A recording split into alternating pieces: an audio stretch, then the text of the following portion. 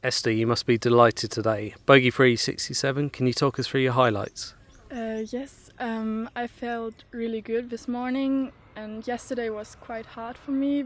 I played 2 over and wasn't happy with that. And today I just wanted to keep swinging good and feel a bit more like the rhythm, and it worked out pretty well.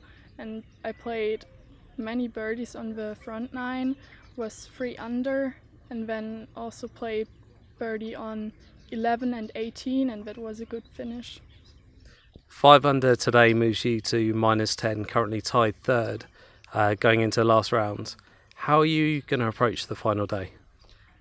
I will just try to keep playing good and try to play aggressive, but I just want to be under the top 25, maybe top 5, but that's not what I need to do, I feel like.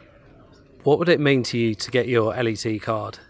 It means really much. I mean, it's my big goal for this year, and I just want to do the next step in my career, and to play professional golf is just brilliant.